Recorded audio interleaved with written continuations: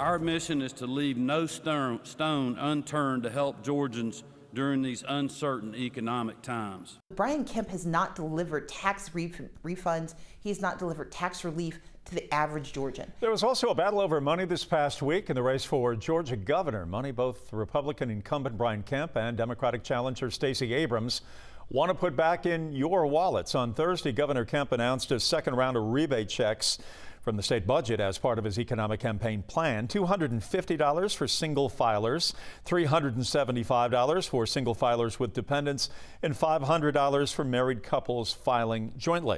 Stacey Abrams is also pushing a rebate part of her own economic plan. Revealed on Tuesday, both proposals would need approval from the state legislature, so neither would come until after the election. 11 Alive financial expert Andrew Polis says whomever wins in November could dictate if the extra money will be headed your way.